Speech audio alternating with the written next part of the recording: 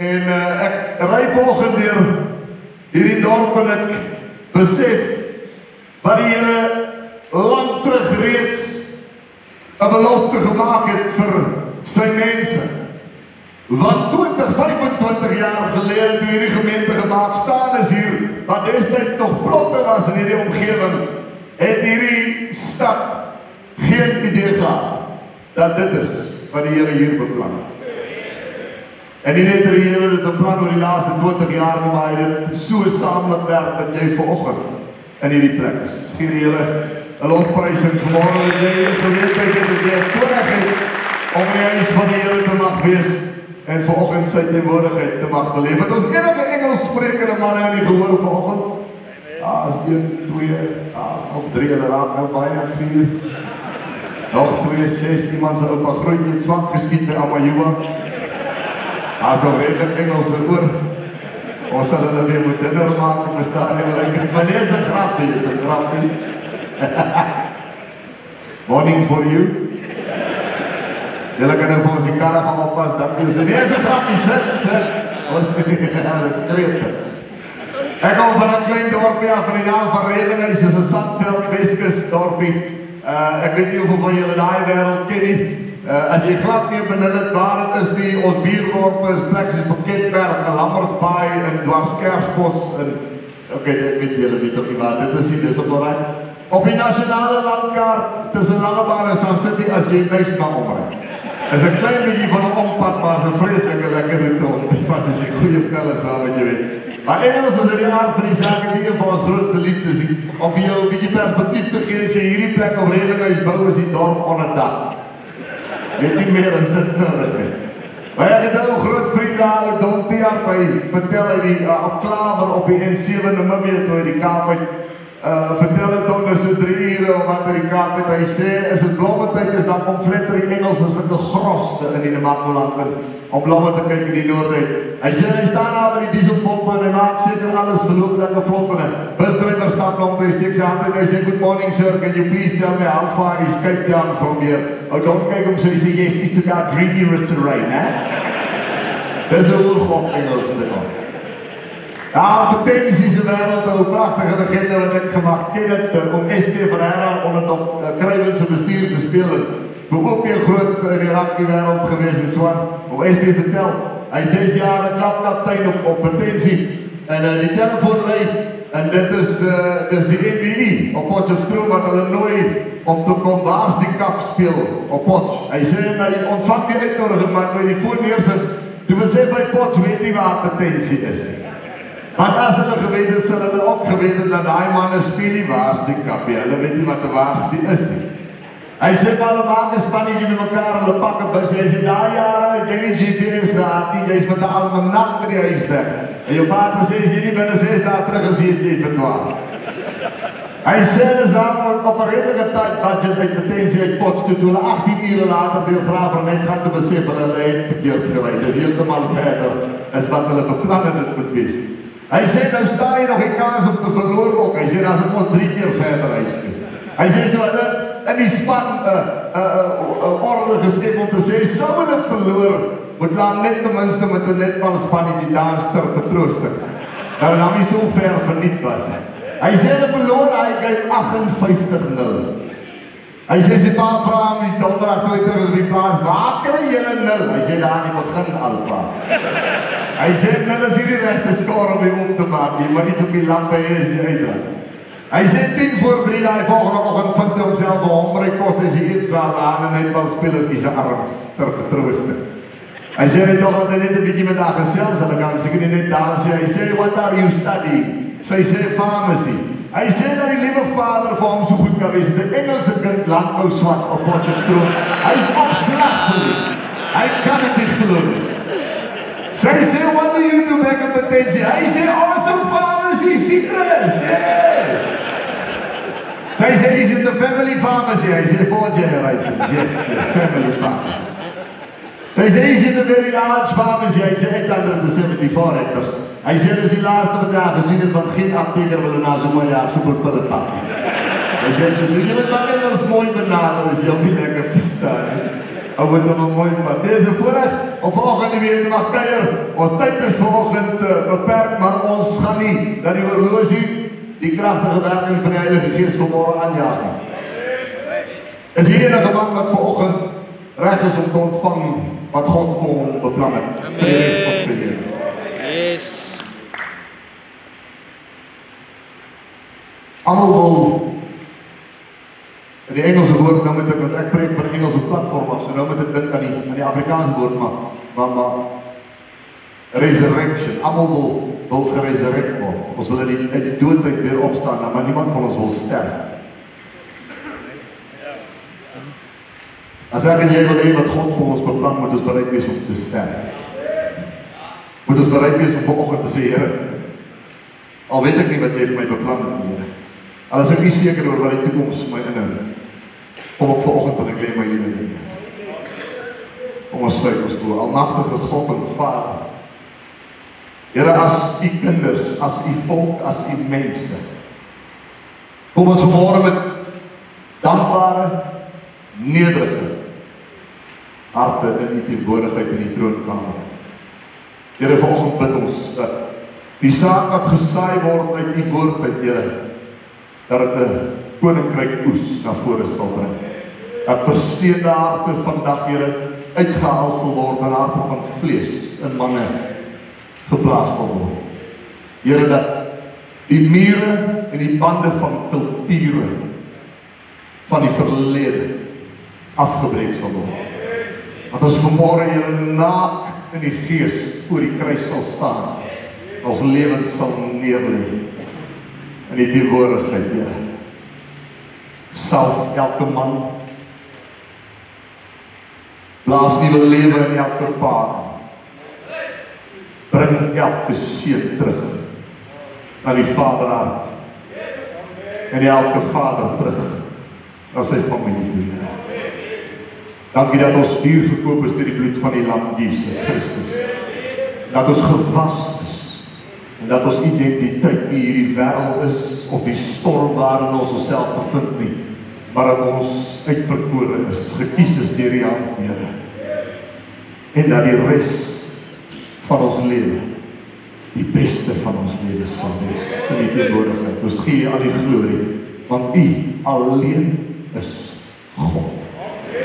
Amen. Gee die Here lofprys vanmiddag. Come on, jy skree harder vir die Springbokke as hulle doel skree. Come on, gee die Here lofprys. Wat 'n voorreg vanmôre om hier te mag preek en te mag deel met jou. Ek is hier om te preek, ek sommer net hier om met jou te praat. Maar ek wil begin deur iets wat 'n generasie verleer het. En dit is to honor where honor is due. Omreen, dank ek God wat my skepper is, my Vader is, wat heers oor my lewe. Ek het gisteroggend, terwyl ek besig is om te suit up en te boot up vir my inordening, dis nie die Afrikaanse woord nie, maar nie te min. Toe ek gisteroggend besig is om klaar te maak, sien ek weer daai 9-jarige seentjie wat voor 'n winkelsentrum se venster staan en wonder wanneer hy eendag gaan geld hê vir 'n paar skoene. Terwyl ek gister my dasknoop en my netjiese hemp se knope vasmaak en regmaak vir 'n pragtige oomblik in my lewe, skree my siel net uit in dankbaarheid. Want ek staan verstom voor die werk van God se hande. Van wat die Here gedoen het in 'n kort klein tydjie van 36 jaar in my lewe. Boal sê ek vir die Here dankie dat hy my kom red uit ewigheidsdood uit, en dat hy my in die duisterheid kom haal het en in sy lig gebring het, in sy glorie ingebring het. Sê ek vir die Here dankie vir elke man van God wat hy rondom my geplaas het soos pilare in my pad wat ek gestap het. Sê ek vir die Here dankie vir geestelike leierskap. Sê ek vir die Here dankie vir my geestelike pa, pastoor Ad Boshoff, wat die mantel dra van God. Maar die man is wat my kan maak sit en sê, nou luister jy nie. So spreek die Here. So ek sê vanmôre dankie vir my geestelike leiers, pastoor Ad en Rita Boshoff, van die CRC gemeente, waar ek 'n lid is in die huis, waar ek 'n kind is in die huis, waar ek ook gister georden is as senior pastoor van die Valdriehoek gemeente. Iemand vra my dit, wat maak jy van 'n Bybel? Ek sê die Here het 'n sin vir hier môre. Hierdie was nie my plan nie. Maar ek het gesien wat met Jona gebeur het in die rivier. Ek bly doodstil. Ek gaan die diensknegt is hier, Here. Sê ons vanmôre dankie vir Dr. Ronnie Barnard, sy vrou Henriette wat lewens neergelê het. Elke dag gebou het aan God se koninkryk. Ten koste van hulle self, ten koste van hulle familie, ten koste van ander dinge wat hulle dalk kon besit het en gehad het hulle lewens neergelê om God se koninkryk te bou. Met die prys van siele wat gewen word in die helheid in God se koninkryk. Sê ons Here vanoggend dankie vir Ronaldo, vir sy vrou, vir hulle familie. Ons eer julle, ons sê die Here dankie vir julle. Ons bid dat die Here julle sal versterk, dat die Here julle grondgebied sal aanhou vergroot. Want dat die Here vir julle beplan het oor soveel generasies, beplan het vir die volgende en vir die volgende en vir die volgende generasie het julle gehoor van het. Ons eer julle, sal die Here julle, ons dank God vir julle ouers, ons liefde ook vir hulle asseblief. Kom ons gee julle 'n groot dank vanmôre, ons sê vir die Here dankie. Ek is hier om in 'n kort tydjie met jou oor 3 belangrike goed te praat. Ek sal net weer vir jou 'n paar storieetjies vertel, jou 'n bietjie laat giggel, maar beloof my, jy gaan vir 'n paar ander goedjies ook giggel. Ek het nou vroeër vir Ronaldo vertel, my vrou kom na my toe met 'n storieetjie en sy min storieetjies. Want as daar storieetjies begin, dan moet jy vas staan, papa. Kyk, as my vrou my bel terwyl hy by die kantoor is en sy sê net, luister, hoe laat kom jy huis toe? Dan sê ek, nee, maar gewone tyd, ek sluit die kantoor so 4 uur aan. Ek sê, hoekom? Sy sê, ons moet praat. Oh, help my. Alles binne in my gaan in 'n vriesmode en is waaroor moet ons praat? Ja, wat het ek vergeet gedoen? Wat het ek gemis? Dis die 14de, dis nog nie ons huwelikserteken nie. Hy is nog vooruit. Dan kom jy by die huis, die hele dag het ons stilstand gerig, want mamma het gesê ons moet praat. En dan kom ek in daar, ek sluit die kantoor vroeër en ek kom by die huis en sê, Mara, het gesê jy wil praat? Ek wil nie kom bysverf, want soos Here, jy kom dit oor die telefoon en sê. Het is so maklik om die kombuis te verf, my hele hart het tot stilstand gerig toe jy sê jy wil praat. Maar sy deel wat my hierdie storieetjie sy vertel vir my die dag, sy sê, God told man that he will find a submissive wife in every corner of the earth. Then God made the earth round and he laughed and laughed and laughed. Dis waar die Flat Earth Society begin en die manne soek nou nog. Hulle kyk waar is die hoeke waar die vrouwen is. Ek is hier om met jou 'n paar goed te deel volgende. En ek wil met jou nog eens praat oor jou identiteit. Kyk na die persoon langs jou toe, vra vir hom, wie is jy? Kom aan, kom. Nou, er is 'n paar wat glad nie nou belangstel en nie wil langs hom nie. As daar niemand langs jou sit, kyk na jou agter jou, vra wie is jy? Dat is belangrik om te weet. Ons wil sê dat ons boesempelle is, ons wil sê dat ons jarelange kamerade is. Saam met jou, ek sal oorlog toe gaan saam met jou broer. Maar ken jy werklik die persoon wat langs jou sit? My ouma en oupa was 61 jaar getroud. Dat is 'n wonderlike voorreg om dit te sien, te beleef. En op hulle 60ste huweliksherdenking het ek my ouma gevra, ouderdom 86, toe sê ek, oumie, maak die ou jou dan nog so 'n bietjie opgewonde? Toe sê sy natuurlik, jy weet nooit wanneer ek doodgaan nie. Toe ek jou wel toch op plan, Hulle het presies geweet, ek het my oupa eendag gevra, hoe? Ek is 10 jaar getroud, hoe het julle 61 jaar gehaal? Hoe? Vertel. Toe sê dit was baie eenvoudig, you choose your love and you love your choice. Baie. By 61 jaar was hulle nie 'n enkele dag, die een dag, nie by mekaar. Die een dag, nie as die laaste uur, die oupa gesterf. Die een dag. Hy het my vertel, as op die plaas in Klein Willem was daar so 'n bergskeer gewees, in 'n rotsskeer, waar hy die skape, as dit skeertyd was, het hy daai jare sy stropskape gevat, en hulle in die skeer het hy hokke gemaak, en dan hulle daar het hulle geklas en geskeer en gedous ensovoorts vir die seisoen wat voor lê. Dat my ouma al maak agter op die donkiekar haar koperkop hemelbed laai, want sy slaap nie op 'n streepsak in 'n berg nie. Sy het hom op sy tone gegee, want sy was 'n smart ou lady gewees. Maar hy het presies geweet wie sy is, en sy het presies geweet wie hy is. Kom praat met jou identiteit vanoggend. Want waar ons begin, ons wil altyd begin by ons verskonings. Ek gaan volgende 'n paar goedjies sê wat die leierskap van hierdie gemeente nie mag sê nie, want ek ry net in. En jy het nie my e-posadres nie, so. Dis lekker. As jy e-pos wil stuur oor dit wat ek vanoggend met jou gedeel het, en dit laat 'n bietjie vir jou so sweterig raak onder die kraag, en jy hou nie van wat ek sê nie, stuur 'n e-pos na www.ekgeenieom.com. Maar daar is nie suiker in hierdie verhaal vanoggend. Daar is waarheid. En ons lewens verander eers. Ons toekoms verander eers wanneer ons nie meer suiker oor die woord van die Here gooi nie. Die Engelsman sê, stop sugarcoating it. Ons sit waar ons sit, want ons ruggies is vir te lank gekrap. Vir te lank is gepreek wat ons wil hoor. Nee, ons moet hoor wat ons moet hoor. Nie wat ons wil hoor nie. Is die enige man in hierdie gesprek vanoggend wat 'n bladsy uit die Bybel uit sal skeer, omdat jy nie hou van wat daar staan nie? Is daar so mense hier? Selfs die Engelse het dit verstaan. So daar is geen man in hierdie vertrek wat enige bladsy uit die Bybel uit sal skeer, omdat hy nie hou van wat daar staan. Is dit reg? As geen man hier wat dit sal doen.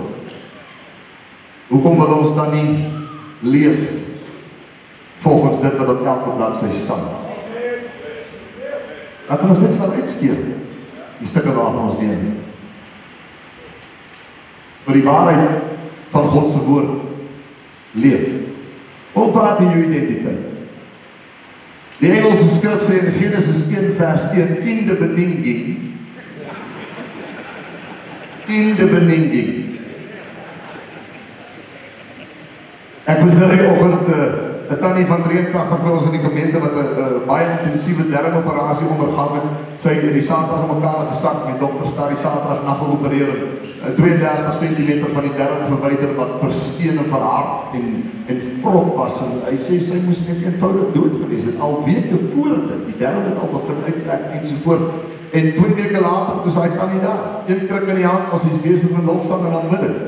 'n pragtige gemeente speel af, en ek wil vir die gemeente sê, en ek preek van 'n Engelse platform, ek wil vir die gemeente sê, and they took out 32 centimeters of an intestine, van haar darm, intestine en darm, kom ek sê, they took out 32 centimeters of a darm.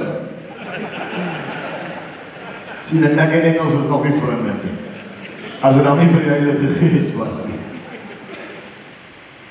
Het is makkelijk vir ons om te begin by ons verskonings, by die seisoen waarin ons onsself nou bevind, by ons verlede goed wat gebeur het. Het is makkelijk om daar te begin. Maar vir my en vir jou, om 'n man na God se hart te wees, koning, priester, hoof. God het elke man geseën en gesalf om koning, priester en hoof te wees. Elke man. Maak nie saak wat sy taal of sy kultuur is nie, elke man. Die woord van die Here sê, en almal wat glo en na my roep, sal gered word. Almal. Die Engelse vertaling sê, whosoever. Ek, Andries Vermeulen, was eendag 'n whosoever. Whoever calls upon the name of the Lord shall be saved. Nie miskien nie, shall be saved. And there is no name under heaven except for the name of Jesus Christ that you must be saved. Geen ander naam, nie onder die naam van Andries Vermeulen, nie onder die naam van Dr. Ronnie Barnard en Ronaldo Barnard, nie onder die naam van die president nie. Ek is nie gered onder die naam van my geestelike leier, pastoor Ad Boshoff nie. Ek is gered onder die naam Jesus Christus. En in wie se naam is jy gedoop? Christus Jesus. Vir ons om eendag voor God te staan en te hoor, well done my good and faithful servant. Wel gedaan. Jy het jou stryd gestry en jy het met sukses klaargemaak. Jy het suksesvol oor die eindstreep gegaan. Hier is jou kroon vir ons om daar te kom. Moet ons ware identiteit in Christus eers vind. Anders sal ons nooit daai eindstreep maak. Nooit nie. So kom ons begin met die begin. Genesis 1 vers 20. God het verder beveel, laat die waters wemel van die lewende wesens en laat die voëls bo in die lug oor die aarde vlieg.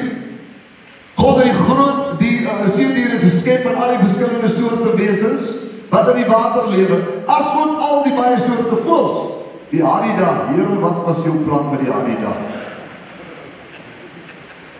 Ek het nou die dag gehoor toe sê, o, seemeeu is net 'n Hadida wat na privaat skool toe was.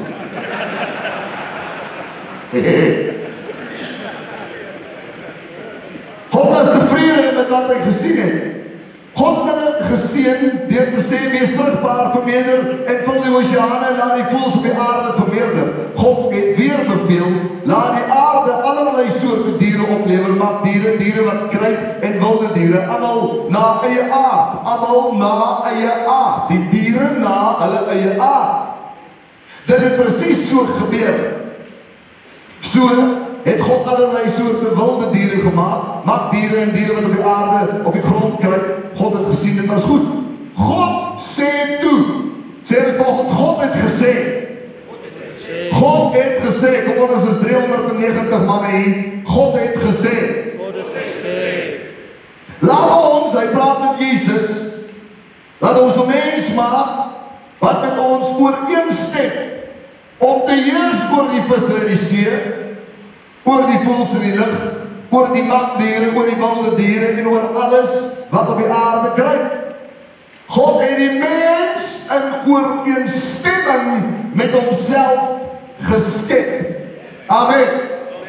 Volgens sy eie beeld het God hulle geskep. Manlik en vroulik het God hulle geskep. Sê amen. Genesis 2 vers 7, toe vorm die Here God 'n menslike liggaam uit die stof van die aarde. Nadat hy die asem van die lewe daarin geblaas het, het dit 'n lewende wese geword. Toe eers, mens het vorm gehad. Doellose, lewelose vorm. Eers toe God sy asem in die wese ingeblaas het, het hy 'n doel en 'n lewe gekry.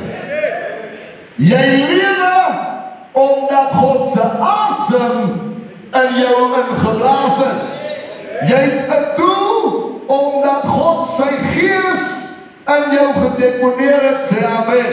Amen. Vergeet ander rede nie. Omdat God homself in jou gedeponeer. 1 Petrus 2 vers 9 sê in die Engels in die New King James Version, but you are a chosen generation, 'n gekose generasie, a royal priesthood, a holy nation, his own special people. Jy behoort nie aan jou omstandighede nie. Jy behoort nie aan jou verlede nie. Jy is nie geskep deur jou pa nie, jy is nie geskep deur 'n oorlog nie, jy is nie geskep deur 'n droogte nie. Die goed vorm dalk 'n bietjie aan jou, maar dit het jou nie geskep nie. Jy, my oom, is geskep deur die hande van die oppermagtige, allerhoogste, allerheilige God. Sê amen. En hoor wat hierdie 36-jarige seentjie volgende vir jou sê, moet asseblief nie, ek vra dit met respek en liefde en naarheid, moet nooit na God verwys as die ou baas nie. Ou baas is iemand wat in 7de laan speel. En hy is getroud met Tannie Hilda. God is nie 'n ou baas nie. God is nie 'n oom met 'n hoed op 'n trekker in die Kalahari nie. God is God en jy is nie.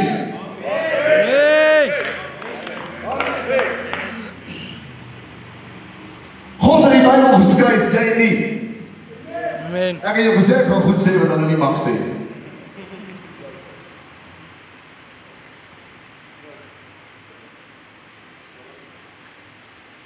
That you may proclaim the praises of Him who called you out of darkness into His marvelous light. Dis kom God jou gekies het, dat jy hom sal verheerlik en in jouself. Dat hy verheerlik word. Dis kom hy jou gered het.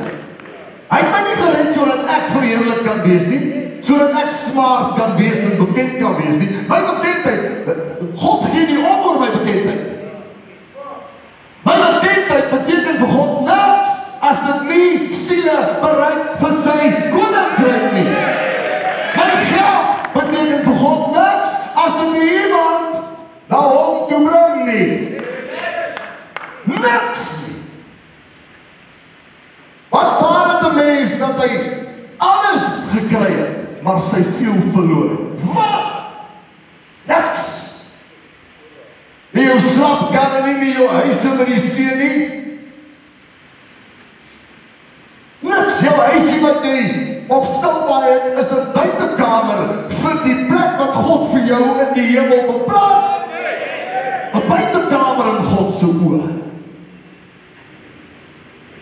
Maar die wêreld het hier goed ons identiteit gemaak. Kom ek deel gou met jou hierdie seentjie is gebore die 9 Augustus 1986 op Nasionale Vrouedag, is 'n lekker dag om te verjaar. Vir 2 redes. My vrou bring dan vir my koffie bed toe om my te eer vir my verjaarsdag. En ek doen die goeie ding as haar man om haar te vereer as 'n vrou drink ek die koffie. Dis net 'n grap. Want ek gaan nou by die plek uitkom waar ek en jy moet besef, die wêreld het van 'n vrou 'n objek gemaak. Maar ek het vanoggend 6:30 daar in Pretoria, ek was by ons konferensie Dream Week wat ons elke jaar aanbied. En ek kom ry vanoggend daar in Pretoria uit op hierdie hoofweg, so 6:30 is ek daar weg. En ek sien hierdie billboards, daai goed dis massiewe goed. Met 'n 94% naakte vrou op. Hoekom? Want die wêreld het 'n vrou gevat en 'n objek van die vrou gemaak. 'n Vrou is nie 'n objek nie. Ek gaan nou by die skrif uitkom wat God sê, jy moet besef, dat soos ek jou gemaak het, het ek haar, my dogter, gemaak. Ja. Ek is getroud met 'n dogter van God. Ek is nie getroud met my skoonpa se kind nie, ek is getroud met 'n dogter van God. En die Here het my baie moeilik verstaan. Wees gewaarsku, ou seun, dat jy my dogter verkeerd hanteer en behandel. Jy sal te doen kry met haar pa. Ek het die voorreg gehad om my loopbaan om afslaer te mag wees en op 'n aand met 'n veiling vir liefdadigheid 18 miljoen rand in te palm en duisende mense se lewens te verryk deur hulle te help van rolstoele tot operasies en huise ensovoorts. En iets wat vir my oplettend was, is dat wanneer iets, 'n item in die veiling aan iemand spesifieks behoort het, het dit baie meer geld gemaak as iets wat van die winkelrak af. Ek verkoop vir 237.000 rand Faf so onderbroek. Daai Springbok onderbroek wat Faf al gehad het toe hulle die wêreldbeker gewen. 237.000 rand. Ek het al huis toe gery met vir sy stare wasmasjien, was ek op die onderbroeke. Ek is redelik bekend, ons gaan geld maak. as ek kom vir my onderbroek op, hy veilig rabele, ek gee nie om wat jy met hulle doen nie, maar as ek kom veilig. En die idee wat sy geld verstuur op my as onderbroek op.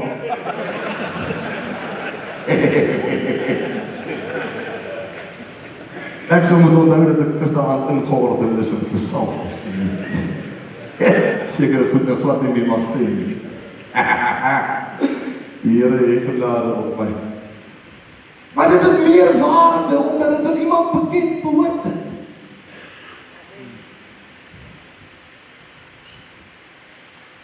Jy behoort aan God. Ja.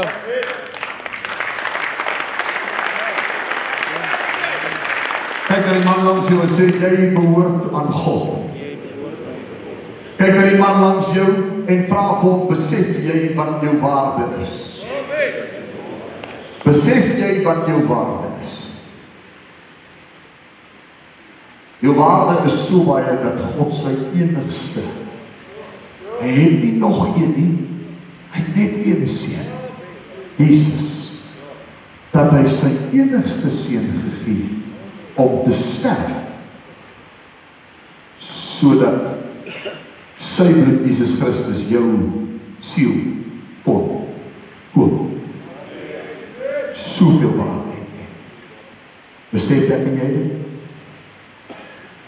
Want as mans in hierdie samelewing sê die wêreld ons het geen waarde. Niks. Want dis wat die wêreld vir my op 'n baie klein ouderdom leer.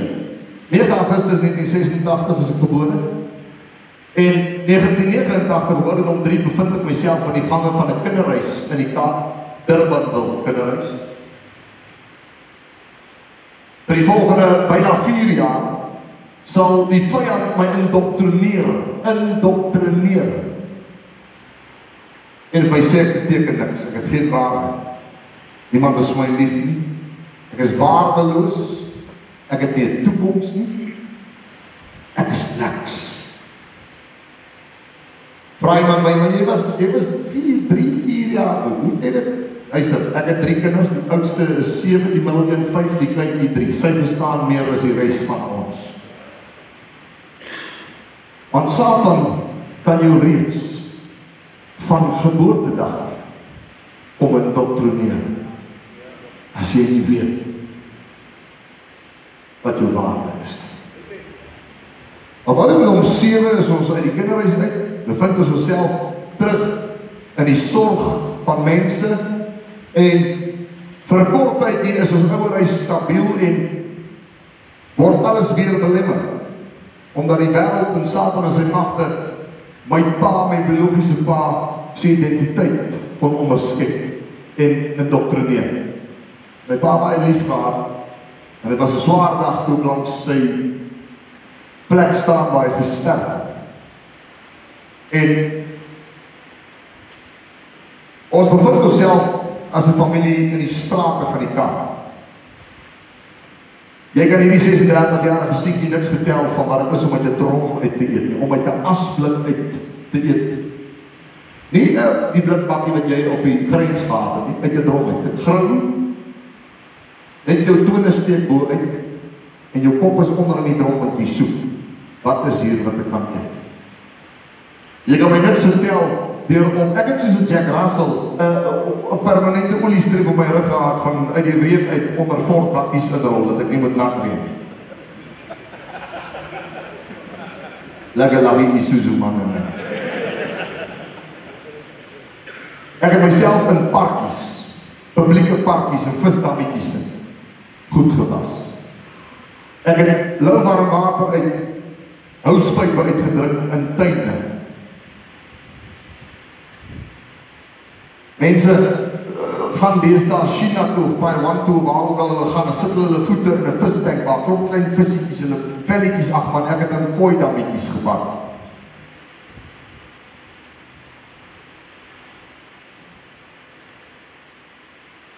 Op ouderdom 16 het ek 'n massiewe hartaanval, los my vir 7 maande in 'n intensiewe eenheid. Ouderdom 18 het ek 'n tweede hartaanval, ouderdom 21 hartstilstand, vandag op 36, my tweede pas en keer implanting hier so groot as 'n vierhoekie boksie. wat my liggaam 85% van die dag moet operational hou. Ouens vra my nou die aand, kan ons vir jou ook 'n blikkie Red Bull koop? Ek sê wel, as jy wil hê, my vrou met 'n paar miljoen gaan sterker wees, en my kinders met 'n paai nie, is reg, jy met 2 strikke. Hy dink vir my uithaal. Van bankrotskap kan jy my nog minder vertel. En nou met Ronaldo gedeel dat ek die voorreg gehad het om met baie, wat is die Afrikaanse woord? Die Engelse woord is executive, eksklusiewe, ek weet. Ek is met 'n plat BMW op ouer Tambo se aanloopbaan afgelaai en op in die jet, en ek het nie soos die normale mens deur die hek gestap nie, maar daar was die tyd. Ek het die voorreg gehad om op internasionale direksies te mag dien as 'n jong sakeman.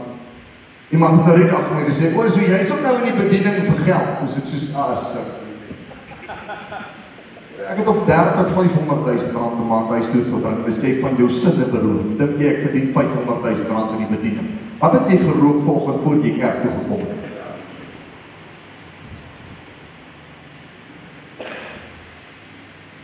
Dank die Here vir sy genade en vir sy stem wat 'n kompas was. Maar ek moes luister na sy stem. Dis kom ek sê, dank die Here dat jy manne, pilare, manne van God rondom my neergesit het, wat my gewys het, onder wie ek moes submit. Want baie keer, maak nie saak of jy 36, 16 of 76 is nie. Daar's 'n tyd in jou lewe wat jy net jou Afrikaanse bek moet hou en moet sit en luister. Maar ons weet ons te veel, jy vertel my niks. Ek het in die aanweenery gestaan, wat weet jy? Maar ek wil met alle respek en liefde gesê, daar kom 'n tyd dat jy moet stil bly en net moet sit en luister. En as jy nie na die man van God se stem is, jy luister dan ten minste na God se stem. Maar as jy nie eens na die man kan luister deur wie God praat nie, sal jy God se stem eers erken nie.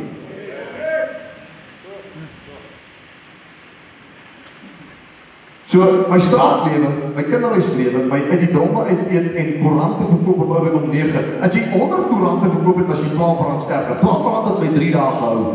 Nou al 12 rand nie 3 sekondes.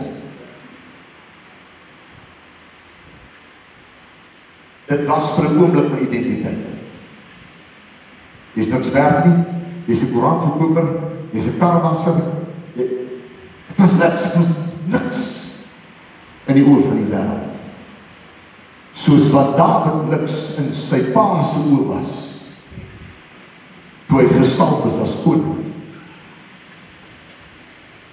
Net so het die limelight my identiteit geword. Die TV en die direksies en die plat vliegtuie en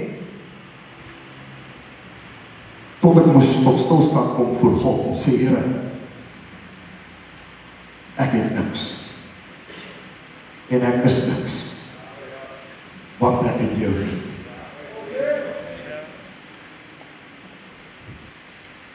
Jy sal nooit jou ware identiteit, hoor wat ek vanoggend vir jou sê. Dis nog lekker vroeg, so julle is nog nie te moeg nie. Hoor wat ek vanoggend vir jou sê, ek is 'n 36-jarige siek. Hoor wat ek vanoggend vir jou sê, my oom. Nie jou geld nie, nie jou kar nie, nie jou staathuise nie jou overdraft nie. Dank die Here, my overdraft is nie deel van my identiteit nie. Dank die Here, ek het nie vandag 'n overdraft nie.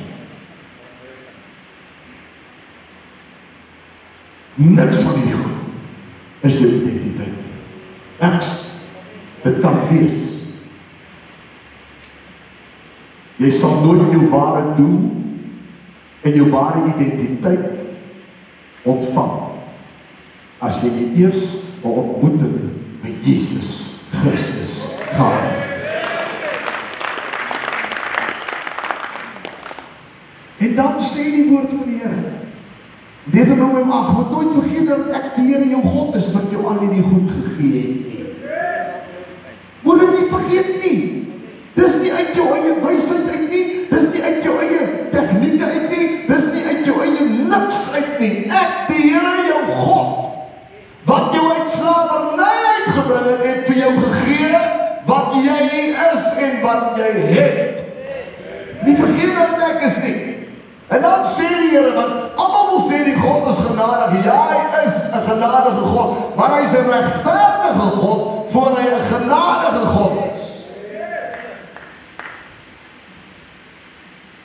En hy waarsku ons in sy woord, straightforward.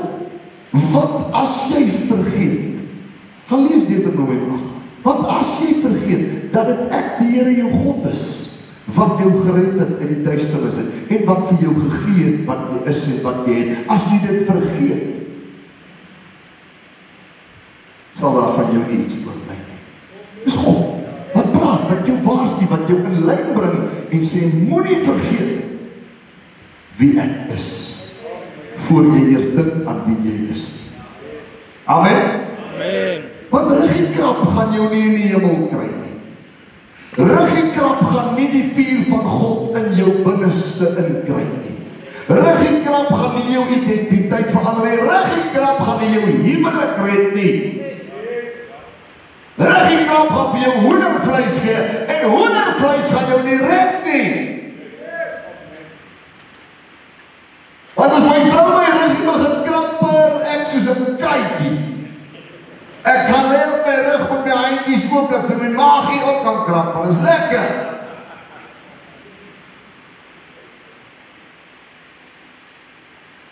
Maar dit gaan nie my kinders na die voet van die kruis toe bring. Dis oor ons ruggie gekrap het, vir 4 of 5 en 6 generasies, wat ons nou sit in die gebak te bede. Ruggie gekrap. Want ek is 'n pa van 3, een vrou, dankie Here, vir wie ek baie lief is, meer as wat sy seker altyd besef, baie keer meer as wat ek al wys.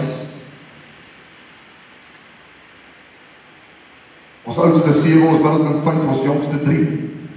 En die wêreld wil nou vir hulle sê wat hulle identiteit is. Nou, want hy vat die kerk terwyl hulle breine sponsies is. En jy dink wel, ek is al 67, my brein is nie meer 'n sponsie. Nee. As jy in afsondering verlang genoeg, gedisconnecteer van die kerk van God en van die waarheid van God se woord leef, raak jou brein weer 'n sponsie. En kan Satan weer klop nonsens in jou brein instort. As jy verlang genoeg gedisconnecteer van die huis van die Here en van die woord van God af is. Ek weet vriende van ons het nou uit Kanada uit teruggekom na 20 jaar. Die vrou was 'n onderwyseres daar. Sy het 3 kinders. Die een vingertjie wat ek seer gemaak het, nog nie lekker lewe nie. Ek weet nooit hoeveel het wys nie. Sy het 3 kinders in haar klas gehad wat geïdentifiseer het as katte. Katte, huiskatte. Hulle het nie toilette gegaan saam met die ander kinders nie. Hulle het in 'n ander vertrek ingegaan, hulle het elkeen 'n sandbak gehad. Here help ons. Hè? 'n kat. Het God jou gemaak as 'n kat? Nee! Ja, is die leeu van Judah, is the lion of Judah. Maar jy nie is 'n kat gemaak, maar hy het jou gemaak in sy identiteit as man en vrou het hy hulle geskaap. En is omdat ons opgehou het hierdie goed preek, nie as predikante nie, maar as paas, dat ons kinders nie weet wie hulle is nie. Jy hoef nie 'n predikant te wees om jou kind hierdie goed te leer nie, jy hoef net 'n man van God te wees om jou kinders hierdie goed te leer. Ek het nie 'n graad nodig en 'n lappie oor my nodig om my kinders hierdie goed te leer. Ek het net die woord van God nodig en die stem van God nodig om my kinders hierdie goed te leer. Dis al. Maar ek moet die stem van God kan hoor en jy hoef ook nie 'n predikant te wees om dit te hoor nie. Want Abraham was nie 'n predikant nie, God het met hom gepraat. Ja. Hy het nie gehad gevang nie. Hy is nie niks toe nie. En God het met hom gepraat. En God het met Moses gepraat. En God het met Noah gepraat. Hulle het nie gehad van nie, hulle was gewone mans gewees. Hulle het geluister wat na God gepraat het. En hulle het stil gebly en gesag met en gesê, spreek Here. die diensknegt luister. Disney, wat al hierdie prachtige ou prentjies van Tom en Jerry gemaak het tot by wat ook al, noem hulle op. Ek dink nie hulle Drak en Jan gemaak nie, hulle was nie so slim. David die kabouter vermoed ek was ook nie deur Disney gemaak, dit was baie beter as Disney se nonsens. En Knersjes, was ook nog nie uit Disney uitgeboor nie, dank die Here, dit was goeie goed geweest. Asda se nieskas, so 'n nagmerrie geweest, dit van Disney afgekom. Disney sê nie meer by hulle pretparke, goeiemôre dames en here en seuns en dogters nie, want hulle is bang, hulle gaan 'n seentjie wat nie dink is 'n seentjie nie afmonteer. Askies. Jy het jou pad verloor, man. Dis weer nou 'n ding geloods 2 weke terug wat sê hulle bring seksuele aktiwiteite in kinderprente in van ouderdom 3 af. Want volgens Disney moet 'n dogtertjie van 3 weet wat seks is. Dis 'n leuen uit die hel uit. Dis wat dit is. Sy beweeg van Satan. Dis wat dit is. Nie kinderprente nie. Indoktrinering. Om jou identiteit van kant te bring. Om jou pad wat jy stap saam met God te sidestep. Dis wat dit is. Israel, die volk Israel, was baie groter as die volk van Egypte. En Israel was in ballingskap in Egypte, nie vir 100 jaar nie, nie vir 200 jaar nie, maar vir 400 jaar. Hoeveel? 4. Israel, 400 jaar. En Israel, die volk van God was en die verstand gehad wat God hulle gegee het. Die blessing wat God hulle gegee het. Maar Israel het toegelaat dat Farao hulle indoktrineer. En Farao, hoor gou hier, het nie die kindertjies geïndoktrineer nie. Hy begin met die paas. Hy het al die paas slawe gebring en maak staan en hy het hulle elke dag vertel hoe sleg hulle is, hoe treurig hulle is, dat hulle niks werd is nie, dat hulle hulle ruggraat verloor het, dat hulle net moet submit en luister na sy stem. Dis wat Farao gedoen het met die mans. En die mans het huis toe gegaan en dit vir die vrouens gesê. En vir die eerste 100 jaar het die familie gesê, nee, dis 'n leuen, moet dit nie glo nie. Ons is die volk van God. Maar toe die tweede 100 jaar aanbreek, het die vrouens dit ook begin glo. En toe die derde 100 jaar aanbreek, het Farao nie eens meer nodig gehad om vir hulle te sê hoe treurig hulle is. Hulle was soms net treurig.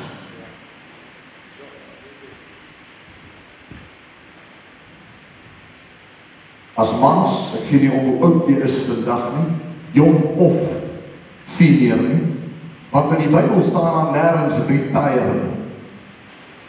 Nêrens, daar staan refire, nie retire nie. So as jy afgetree, fine, maar kry jy 'n nuwe vuur om die volgende generasie te leer wat jy weet, om die volgende generasie na God se voete toe te lei en om oor die volgende generasie waak te hou. Dis jou nuwe taak. Dan doen jy wat God jou voor geroep het. Jesaja 43 vers 1, ek het jou by die naam. Ek het jou by die naam geroep, sê God. Jy behoort aan my. Sê dit vanoggend. Verklaar dit vanoggend. Ek sit jou naam daarin, ek. En ons is 390 man, het raak wakker asseblief. Ek, jou naam, behoort aan God. As jy dit glo, gee die Here 'n lofprys.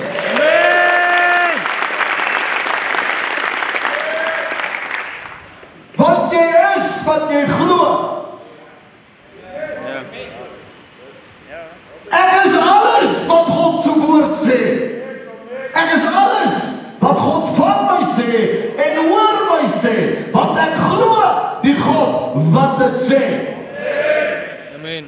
een ding wat ons moet leer, en dit is twee verskillende goed. Dis een ding om in God te glo. Ek glo in God die Vader, God die Seun en God die Heilige Gees, die drie-enige God.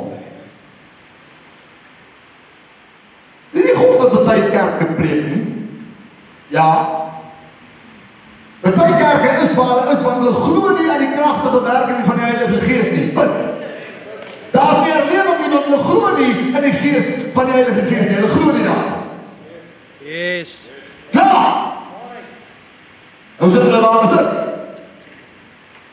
En dit is nie een spesifieke kerk nie, dit is baie kerk wat so doen. Dankie Here, ek is onder leierskap wat glo in God die Vader, God die Seun en God die Heilige Gees. Jy weet wat ek sê vir die Here, vir die stoel wat jy het in die kerk waar jy is, en maak seker dat jy in 'n kerk is met nou verloor ek al my Engels op.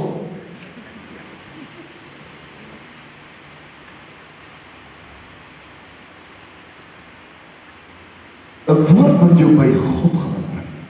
'n Leierskap wat jou in die rigting van God stuur en nie nader aan die leierskap trek nie.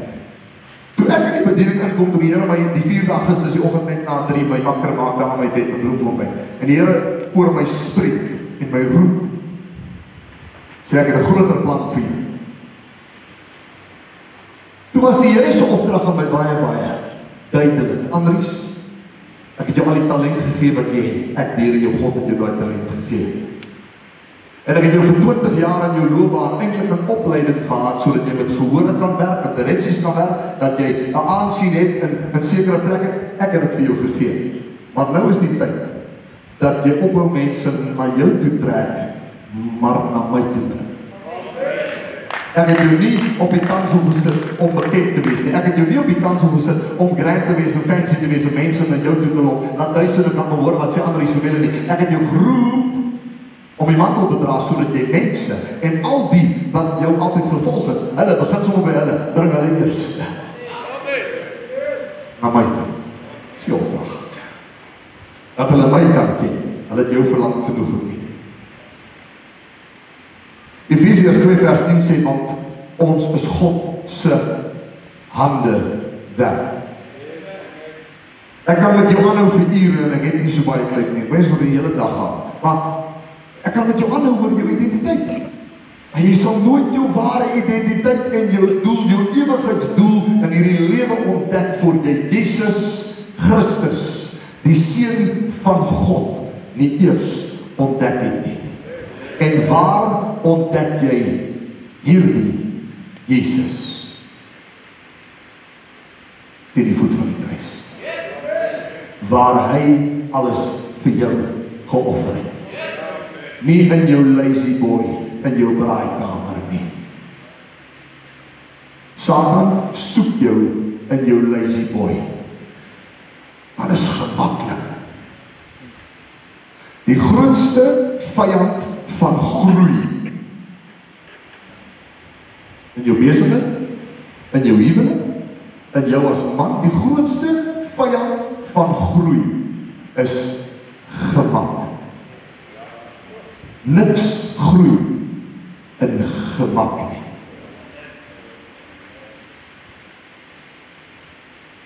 Satan soek jou in jou lazy boy, met die remote in jou hand, want sodra jy nie hou van wat die ou op die TV sê sondagoggend, die kan jy gou iets anders kyk. Hy soek jou in jou gemaksone, want ek het nie verantwoordelikheid in my uitstopstoel nie. Nee, wanneer ek as man en pa, as seun van God, op my 2 voete staan, het ek 'n verantwoordelikheid. Want ek moet hierdie voete gebruik om my familie na God te bring. Om my wêreld na God te bring. Nie in my gemakstoel nie. Here, ons bid as die seuns vandag, dat hy ons sal wakker maak in ons binneste. En dat ons sal opstaan uit ons gemaksone uit. En 'n nuwe vuur sal ontvang. En 'n honger sal ontvang. Om 'n man so na in die hart te wees. Amen. Jou belangrikste reis waarop jy kan wees, is nie om jou besigheid te bou en jou rykdom te bou nie, of enige iets te bou nie. Jou belangrikste reis waarop jy kan wees in jou ganse lewe is om 'n ontmoeting met Jesus Christus te hê. My oom, ek weet nie hoeveel seer jy dra nie, ek was nie op die grens nie. Ek is nie vir my taal Afrikaans. Ek vry my vrou in Afrikaans.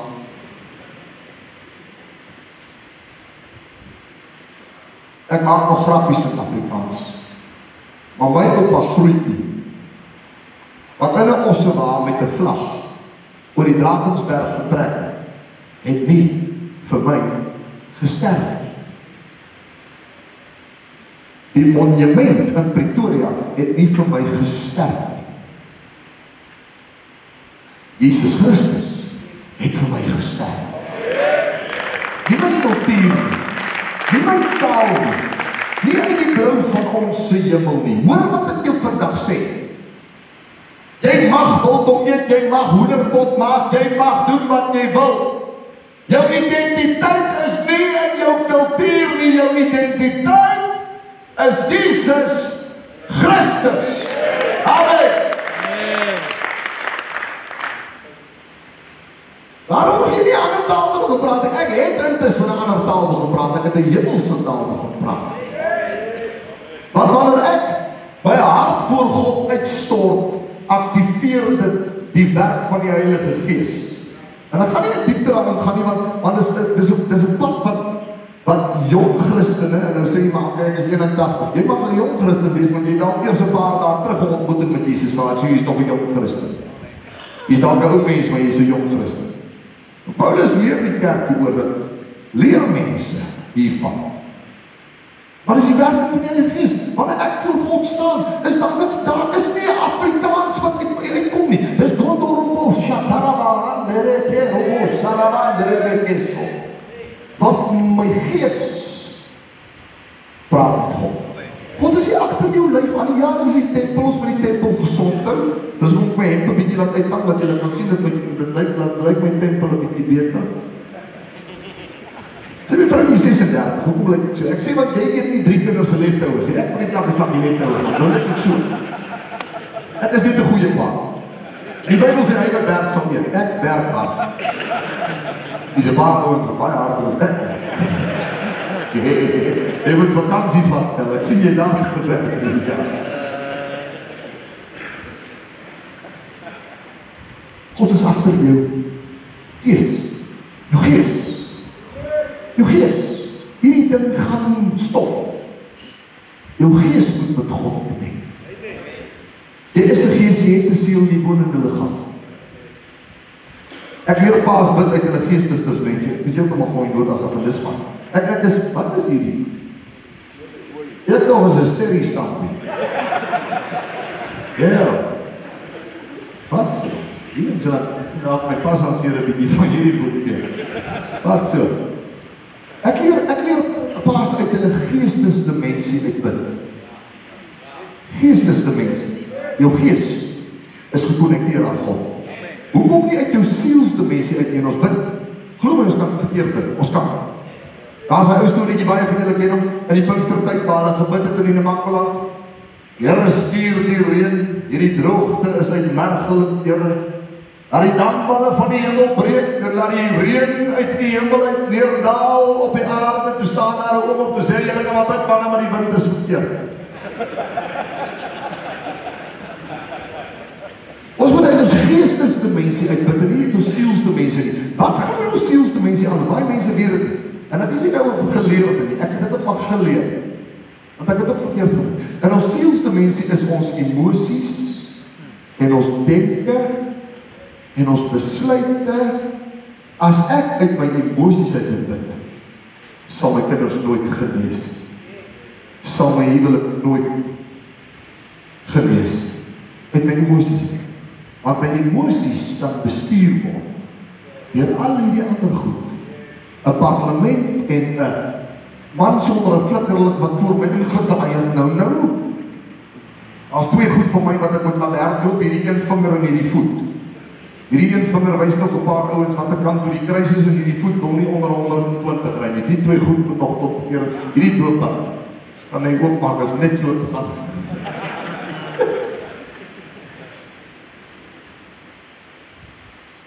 Ons moet uit ons geestesdimensie uit met God praat. Nie uit ons emosies en uit ons denke en uit ons nie. Hierso. Waar ons met God connecteer. Tyd in sy teenwoordigheid. Nie wanneer dit jou pas om in sy teenwoordigheid te wees. Ek het die Afrikaanse verskoning gehad. Ek is te besig vir kerk. Ek was 3 dae per week by die huis. 3 dae vir die eerste 8 jaar van ons huwelik. Ek is te besig. Gee maar die kerk 'n geldjie dat hulle kan stil bly. Jou geld verheerlik nie God nie. Jou aanbidding verheerlik God. Dink jy God het jou geld nodig? God het jou hart nodig. Nie jou geld nie, druk jou geld in Afrikaans. Dis wat lekker is van Afrikaans. Engelse verstaan nie daai goed nie. God sê, die hemel is wat, dat is voor myne en goud en nie, ek is mooier as jou plek, man. By this my Father is glorified that you will bear much fruit. Ja, ek bou God se koninkryk met my finansies. Met my finansies, met my tyd, met my talente, ek bou dit met alles. Ek weerhou nie iets van God nie. Nee, hierdie is my. Jezus het meer oor geld gepraat as oor die hemel en die hel saam. Hoekom? Mense beklei met kerke oor geld. Vir een rede. Hulle is nie die woord ordentlik geleer nie. Want as jy die woord van God reg geleer word, sal jy nie 'n B in jou bonne kry elke keer as die offerhande mandjie verby jou gaan nie. Sal jy nie 'n opinie hê oor die kerk soek nou weer my geld nie. Alles behoort aan God, man. Alles. As God my kar nodig het, is my kar veilig. As my huis nodig het, my huis is veilig. Alles behoort aan God. Ek het nie op hier my bonnet oor en my tiende betaal nie. Dit is Ou Testament. O, ja. En in die Nuwe Testament staan daar, nou preek ek so oor finansies. Yes. Want jy mag mos nie.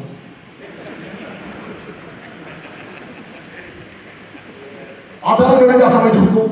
Ons is 18 maande lank in van 'n bid. Daai kerk het begin, dank die Here, met 13 mense op Zoom op 'n rekenaarskerk. Ons is nou 380, ons bou Februarie maand 3000 so dan gemeente. Want dis die opdrag van God met 'n baan, 'n veiligheidsvroue, 'n sopkomhuis en 'n Bybelskool en mediese fasiliteit. Hoe kom daar 'n dokter by die kerk is? Wat weet jy wat? Jy het geld om met jou gat by die dokter te gaan sit, maar daar's 'n ander mens. Wat nie? By die dokter kan gaan sit nie. En die kerk sal vir hulle sorg. Wat jy doen. Lekker.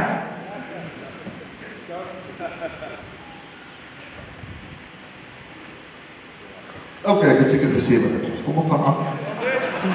Ek vir die Here lofprysing terwyl ek net my mond 'n bietjie water gee.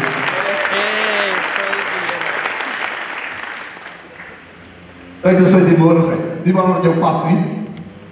Nie wanneer dit jou pas nie. Tyd in God se woord. Want jy weet niks. Jy dink jy weet alles. Ek weet niks. En as die dag wat jy dink jy weet alles, wat jy eintlik niks weet nie. Want Paulus het gesê, nooit sal my wese die omvang van God kan verstaan nie. Nooit nie. Tyd in aanbidding. Jou hande uitgestrek na God toe. Hierdie. Maak nie van jou 'n hoop nie. Dit maak die Afrikaanse woord pussy. Okay, dan. Weet jy? Dit maak nie van jou. Wat doen jy nou?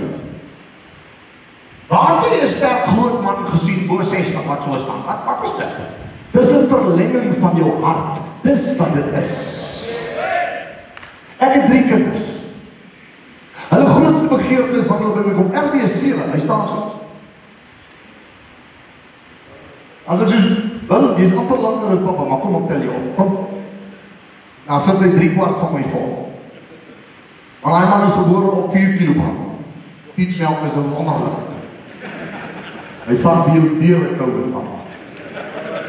As nie 'n kalarie droogte wat pietmelk kan oorwin nie, papa. Hy maak vir jou sterk.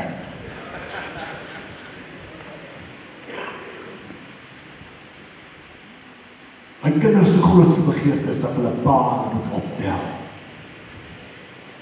Ons 3-jarige dogtertjie is 'n bosvis. En sy klou vir lewe. Draai neer, sit, daar is 'n oorlog om waar neer te sit. Sê jy 2 voete gekry? Wanneer ek met my hande so staan voor God, is my grootste begeerte dat God my optel, waar ek myself bevind, en my vas. So moet jy aan opdag. Tyd op God se teenwoordigheid. Hoeveel tyd het ek nog? Genoeg. Hoe spel kinders liefde? Ek gaan, dis 'n vraag, dis 'n oop vraag. Liefde. Hoe spel 'n kind liefde? Uit die gehoor? Gee ten minste 3 idees. Kom. Care. Hoe spel kinders liefde? Luister. Nog een? Aanraking. Dankie. En al die goed wat julle nou gesê het, val binne in daai een woord. 'n kind spel liefde, nie L-I-E-F-D-E nie. 'n kind spel liefde T-R-I-D. Tyd. Hoe meer tyd ek saam met my kinders spandeer, hoe meer weet hulle pa gee om. Hulle pa is vir hulle lief. God se grootste begeerte is dat jy tyd saam met hom sal spandeer. Want God het jou geskep met hierdie doel, dat jy 'n lewende 1-tot-1 verhouding met God sal hê. Ek het my kinders 10 dae laas gesien, want ons was nou vir 10 dae in konferensie gewees. Maar ek het hulle elke liewe aand het ek hulle gevideocall, en dis nie genoeg nie. Ek wil nie my kind se gesig op 'n skerm sien nie. Ek wil my bil vashou en hom in sy oë kyk. Papa is lief vir jou. Jy is perfek. Geen nie om wat 'n maatjie van jou sê nie. Wat 'n seentjie in die klas wil gesê, ag, jy stupid. Hoe staan hy op? Hoe sê dit weer? Kom hier. Sê wie ek is stupid. Jy sê wat? Sê wie ek is stupid? Kom. Ek bly van 'n bilpapier. Sê wie ek is stupid. Jy weet nie waarvan jy praat nie. Jy weet nie waarvan jy praat as jy sê ek is stupid. Ek is nie stupid nie, want God sê nie ek is stupid nie. Nergens in sy Bybel staan daar ek is stupid nie. Daar staan ek is perfek net soos wat ek is.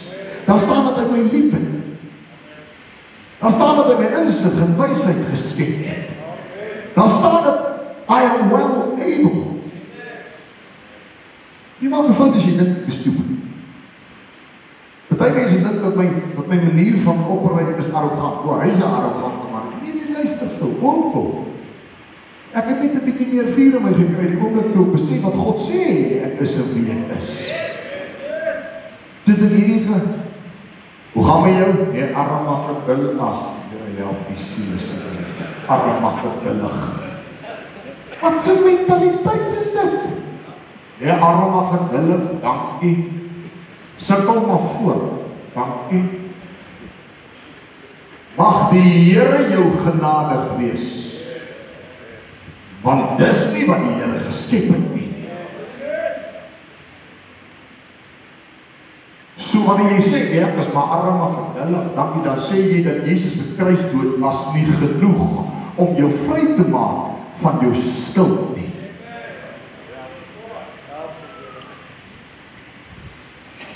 Een kind spel liefde tyd.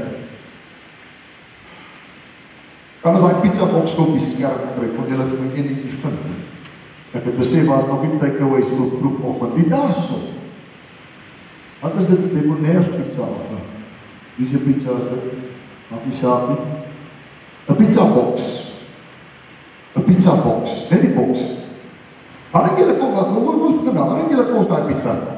Wat is daai? Daar is nou salami en mushrooms en kaas en goedjies wat maklik uitkom. En so in 'n bietjie deeg. Wat dink julle kos daai pizza? Gou so 3 manne sê wat dink julle kos daai pizza? 120, nog ietsie? 120, okay. Alright, wat dink julle kos daai box? Die box. Sê gou. Hoeveel? 4 rand? Sê nog? 5 rand? Okay, nog een? 7, alright. Ek het my huiswerk gaan doen, ek hou daarvan. Ek het nie baie huiswerk gedoen toe ek geswat het nie. Sê volgende hulle, ek het my lektor gevra toe ek nou klaar swat, ek het op ouderdom 33 aan teologie swat vir 3 kinders, dit was daar op 'n roltyd papie. Ek het weer 'n studentekaart gehad. Yes, afslag. Toen kry ek van die afslag by Woolies, al die plekke waar 'n pa moet shop. Daai afslag wat jy op 'n studentekaart kry, is by al die plekke waar 'n man nie moet shop nie. Ek vra vir my lektor, ons jongere, waaroor mag ons deesdae preek, en waaroor mag jy nie meer preek, en toe sê jy mag oor enige iets preek, net nie oor 40 minute nie. Hulle nooi my boodskap toe daarna gemeente toe in 2018 om 'n boodskap te gaan lewer. My teksvers in Psalm 91, hou die piet al. My teksvers in Psalm 91, 'n pragtige Psalm. Ek sê vir die vroutjie by die media, ek sê wees 'n spot. Sit Psalm 119 op, ek wil sien wat sê die mense. Maar 1 tot 176. Laat almal op mense. Ek maak nie die nuwe kon ek die titel van my preek aan die grootste reddingstog en ek sê ons lees vanoggend Psalm 119 vers 1 tot 176. Daar staan dit dan nie in die derde ry op. Sê ek hier op ek het honder nie kon. Hierdie gaan nie 20 minute wees, papa. Jy sit. Die deurslaggewende gemiddelde is dit die regte stelling is prys op 'n pizza box. Leë pizza box, R2.50. En hoekom kos hy R120? Hoekom? Die inhoud. En 'n penny drop. Die inhoud is wat die ding se prys gee. Die inhoud is wat hom waarde gee. Dit is die gees van God in jou, wat jou waarde gee. Anders was jy minder as R2.50 werd. En wat se gees is dit? Dieselfde gees wat Jesus uit die dood uit opgewek het, is daar dieselfde kragtige, goddelike gees, wat in jou en my as jy dit glo, sê aan my Nigeriële lofprys en volgende.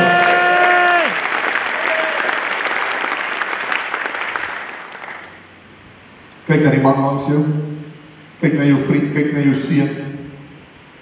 As dit jou seun is, bring hom so 'n bietjie nader in jou bors. Jou pa jou lanklaas vasgehou, trek hom so 'n bietjie na jou toe. Kyk na daai persoon langs jou, sê jy behoort aan God. Jy behoort nie aan hierdie wêreld nie.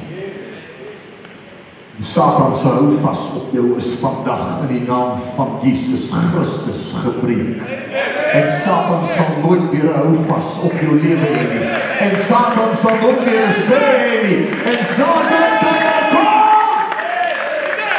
Maar hy sal nie oorwin nie.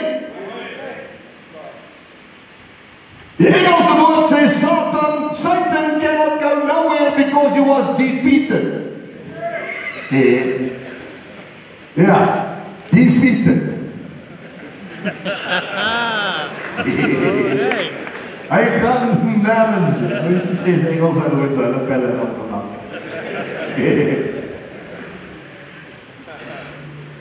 Amen. Satan, jy sê my nie. Jy sê my nie en jy het niks te sê nie. Want die bloed van die lam het jou stil gemaak in my en in my huis se lewe. Maar hoe kan ek dit sê? Want ek as die pa, ek as die koning, die priester, die hoof van die huis, getroud op 26, toe moes ek het reeds al declare. Ek het die keuse gemaak. 26 in die posisie waar ek vandag is met 'n mantel in vorige gemeente nie, dit was nie. Ek was ook voorop 'n rouwmantel gehad, ja. Wat ek gehad op 26. Maar op 26 het hierdie laaitjie, wat toe nog na hospitaal geryk het op 26. So jong was ek het die keuse gemaak om te sê, my vrou sal nie kies of ons kerk toe gaan nie. My kinders sal nie kies of ons kerk toe gaan nie. Ek en my huis. As jy in my huis bly, is jy onder die ek. Ek en my huis, ons sal die Here dien. Ek het die keuse gemaak. Nie my vrou. So sy en die kinders sit nie in die karre hoed en wag vir my en my gat in die kar te kry en ons kan kerk toe gaan. Ek jaag hulle aan, want hulle gaan vir my laat maak vir kerk. Ja. Want ek het gekies. Ek en my huis, ons sal die Here dien. En nie in die klein sitkamertjie links voor die hoek nie. Nee, in die braaikamer is God welkom. In die slaapkamer is God welkom. In die kombuis is God welkom. In die jagveld is God welkom. As ek gerugby kyk, vat het God saam met my. Nee, ek is heilig op 'n Sondag, maar Woensdag aan. Ja? Sê maar wat jy nou gedink het. Maak jy sin nie klaar? Ja. Nie wanneer het my pas nie. Ek is wat God is. In my. En vir my. En saam met my. Daarom is ek altyd sy seun. Nie môre wat ek wil wees en vandag oulik nie. Nie 'n vulgêre, vuil, verwaande, noem nog iets, wanneer my pelle by my is. Dan kan ek jou 'n paar goedjies sê van 'n vroukie met 'n 28G in 'n sportsbra. As ek ga ja, nee, nou is ons mos manne. Manne, kom ons praat 'n bietjie manne. Kom.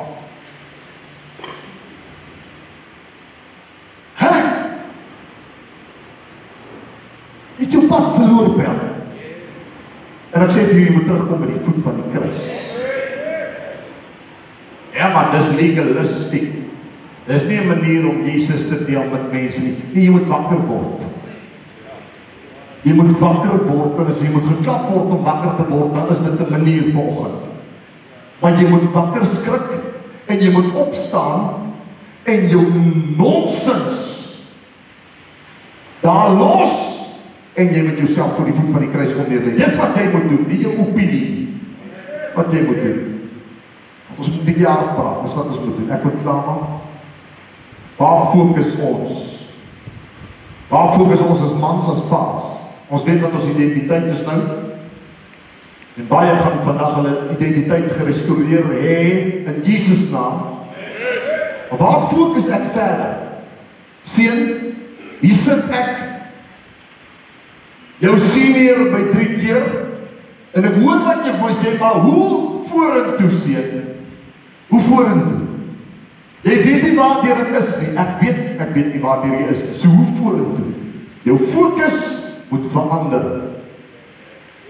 Die wêreld het nie meer biljoenêre nodig nie, daar is biljoenêre. Ek sê nie, jy mag nie een wees nie, wees een, bou die koninkryk van God.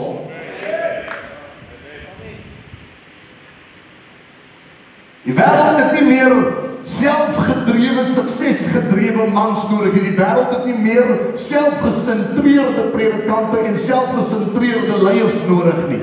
Wat die wêreld nodig het, is godsvreesende, godsoekende, goddienende mans. Dis wat die wêreld nodig het. En hoe kom ons daar? Ons verander ons fokus. Satan is patient. Hy is, ek verloor my Afrikaans man, help goed, geduldig, dankie, geduldig.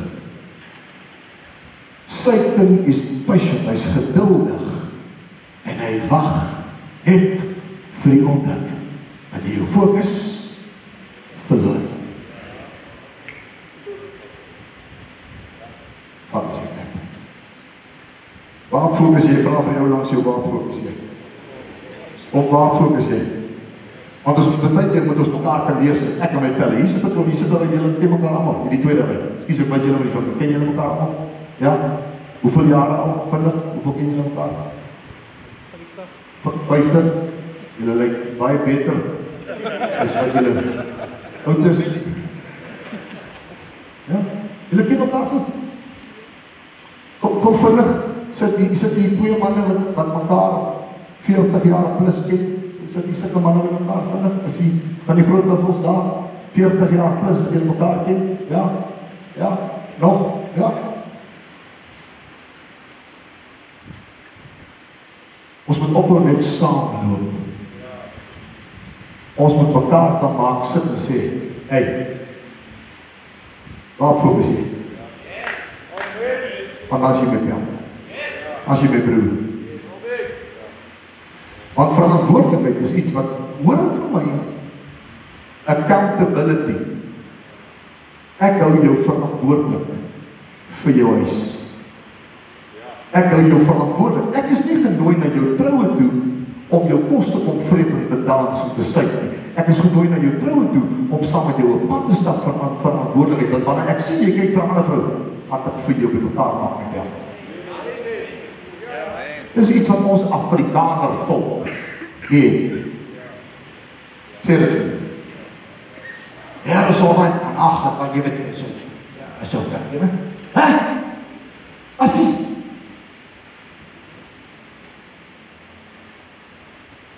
My sien jy die ouderdom 4. Ouderdom 4 op sy maasie hier gesit. Toe wil sy ook die 17 liter euros gee, maar net 250 maak. Hoe klap as jy maak? En die euros die hieling sit. Toe haal ek van sy maasie skoot af. Dus jy moet saam met jou pa. Om ek en jy gaan praat met mekaar. God sê dat ek my kind moet tugtig in sy woord, maar van sy woord moet leer, omdat ek my kind in lyn moet bring met sy skepper. Jou hande, pa, is nie vir jou gegee om jou kinders mee te slaan nie. Jou hande is hulle covering, jou hande is die goed waarmee jy jou familie seën. So ons het die lang pad, the walk of death gevat, in die gang af. Rechts onder in die gang is daar 'n deur met 'n mannetjie en 'n vroukie op, badkamer, 'n plek van reiniging, waar jou gat skoon gemaak word. Gat is 'n apostoliese woord, is in die Bybel sê, se broer, okay? Gaan lees jou Bybel, okay? En ek het hom daar maak sit op die toilet en ek het op so 'n bankie gesit, toe sê ek vir hom, ek tigtig hom nie in sy kamer nie, want dit is sy plek waar hy aanbid. Dit is sy plek waar hy God se aangesig soek. Sy plek van vrede en rus, sy kamer. Nie wat dan? Kom ons maak 'n bietjie vir jou skoon, ons reinig jou bietjie. Toe maak ons dit en sê, wat het jy gedoen? Sê, wat is jy nou Swahili? Wanneer jy leer Swahili pad? Ons is nie Swahili nie, ons is Afrikaans, praat met my. Sê, wat het jy gedoen? Ek het van mama geklop. Sê ek, hoor, jy weet precies wat jy gedoen het. Toe sê jy vir my, sê, sy was my vrou, voor sy jou ma was. As enige ou buite hierdie huis dit probeer het hom begrawe. Ons kan nog kinders maak.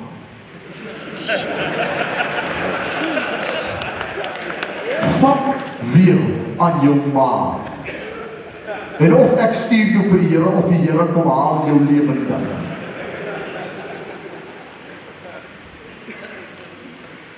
Maar as die manne wat jou kan maak sit, skies vir my vinger, kom op maak so, en wys dit na almal toe.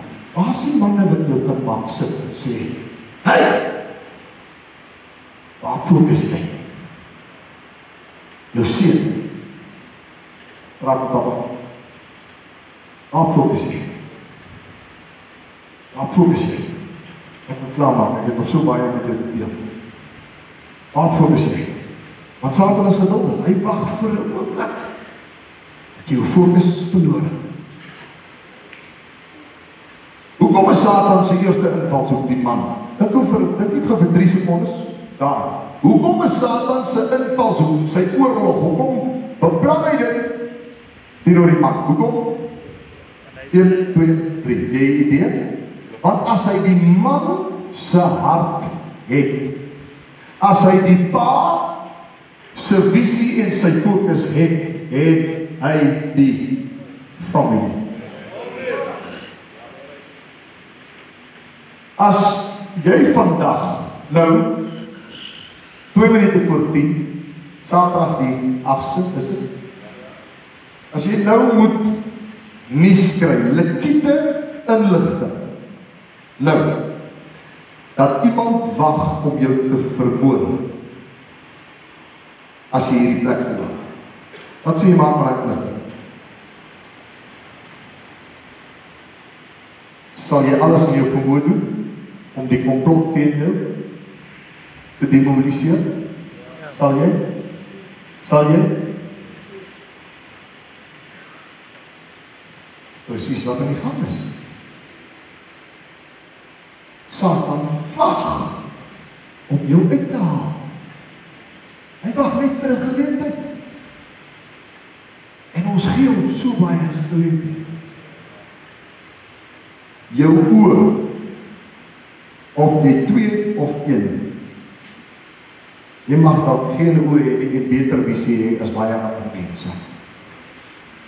Want 'n pa het nie oë nodig om visie te hê. Jou oë is die vensters van jou siel. Waarom fokus jy? Wat is op jou telefoon wat jou kinders nie mag sien nie?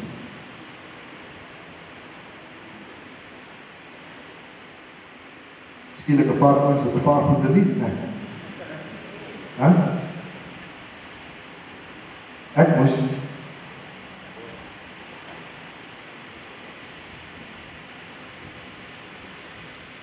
ek en Aram staan met mekaar jarelange pelle. Ek ken hom as Franshof van 'n merwe.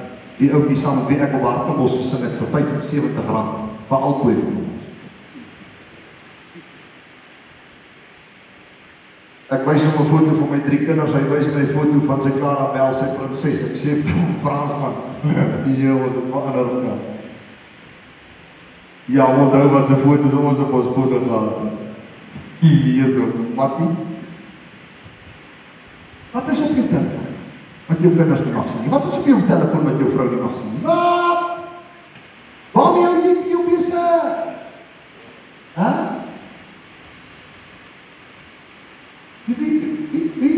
Wat sal as 'n vrouens volg nie behalwe jou vrou?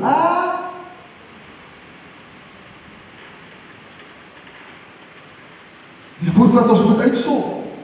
Hoekom ek moet klaarmaak? Ek het dit al gesê, ek beloof ek sal nou, julle wil gaan horrops eet, of van 'n byl sê is horrop. Dis een met 2 bars, dis 'n horrop. Ander is honger.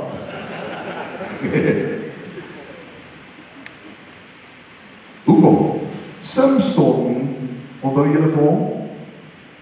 Samson het van bezig gaan met die goedjies waarvan ek nou praat. En toe, wat het met Samson gebeur?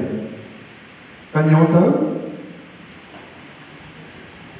Dit het hom sy lewe gekos. En onthou net gou, hier in die begin was dit nie so erg. Ag, so kyk, is net 'n klein bietjie. Samson het vir Delilah, onthou julle die storie? Hy het vir Delilah toegelaat. Net vir die eerste aand, 'n bietjie, om aan sy hare te vryf. En sy krag te voel. Net 'n klein bietjie. Ag, wat bietjie. Is alright. Dit is so erg.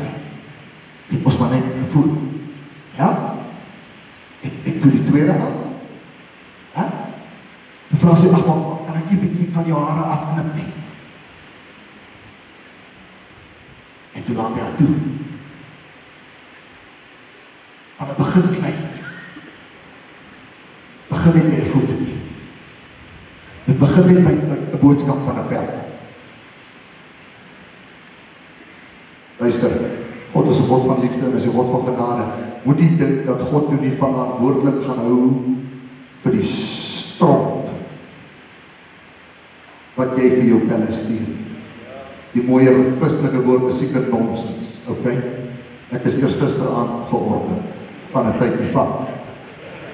Okay? Moet nie dink jy gaan nie verantwoordelik wees omdat jy bygedraai het tot 'n ander man se huwelik wat geval het.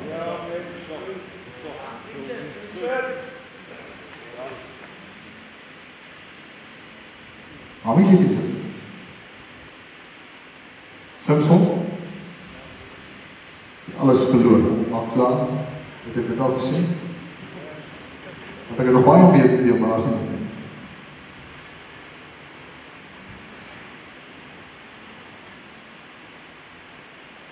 Jy staan op 'n plek waar ek was. En dit maak my nie beter as jy. Kruisepos gelyk gemaak. Okay?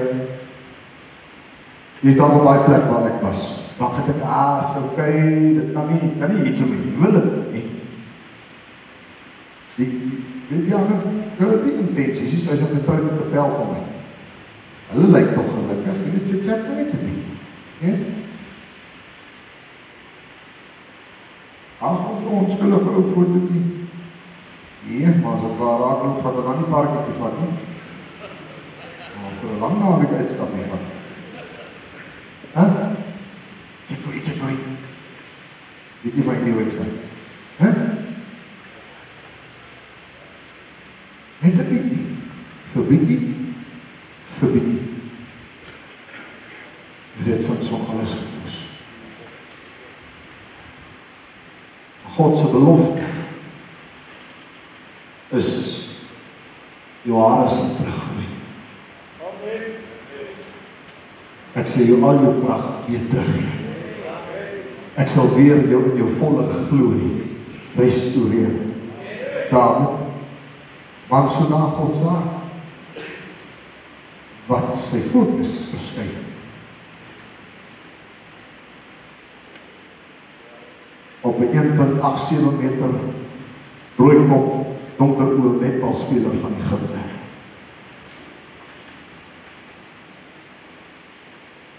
Net sy fokus verskuif. Ek sien jou in volle glorie restoreer. Want jy is myne. Maar David moes terugdraai na God toe. Samson het in sy laaste ure tussen daai pilare gestaan, geketting, sy hare afgeskeer tussen daai pilare. En wat het hy gedoen? Hy het uitgeroep na God toe. We have to repent. Sê, Here, ek het my plek verloor. Ek het my visie verloor. Ek het my hart vir U verloor. Here, ek het my vuur verloor. En dan, ek weet nie wat nie, ek weet nie hoe nie, ek weet baie nie hoe dit gebeur het nie. Maar hier is ek. Here, my begeerte is nooit weer daai oud te wees nie. My begeerte is, as ek eendag voor U staan, in die troonkamer van glorie, dat ek sal hoor hoe U sê, wel gedaan. Jy was so lang so aan my hand. Terwyl elke hoof gebuig is, die oë gesluit is, niemand wat beweeg nie. Here, druk dit op my hart, dat daar vandag 'n man is, seun is, 'n pa, 'n oupa. In die wêreld lyk hy sterk, maar sy pelle is hy 'n reus. Maar hy besef vandag uit sy plek verloor. Hy besef vandag uit sy doel heeltemal verloor. Vandag is daar so 'n man met 'n honger in sy hart en sê, Here, hoor my roep. Here, wees my genadig. O Here, kom red my. Want ek wil 'n man so na U hart wees. As jy nie vandag geloofssekerheid het nie, as jy nou huis toe ry en jou lewe eindig daar op pad terug huis toe, as jy nie seker is dat jy hemel toe gaan, moet jy vandag 'n besluit maak. Ek wil vir jou bid. Ek wil jou help, ek wil jou nader bring aan God. Ek wil hê dat jy deur disipelskap moet gaan, dat jy kan leer van hierdie God, sy liefde, sy genade, sy deernis vir jou, dat jy kan leer wie en wat jy is, en wat God vir jou in plek het.